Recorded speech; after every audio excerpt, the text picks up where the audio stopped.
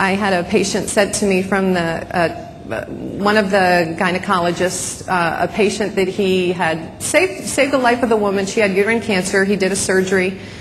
This was about 8 or 9 years ago. And she had radiation, which was a standard of care, follow-up treatment. And ever since then, for the last 8 years, she suffered from radiation enteritis. Terrible diarrhea, 8 to 10 episodes per day. She had already seen the gastroenterologist, already seen the colorectal surgeon, had her colonoscopies done. Nothing could be found to help her. I had been at the conference and said, you know, perhaps we could look at some food sensitivities to see if we could find some ways to make you feel more comfortable during the day, since we can't reverse the damage that was done anatomically from the treatment we gave years ago. She came back in 2 months later thrilled because she finally had control over her bowels. She felt like she could travel again, and she was feeling as though this had been a big success.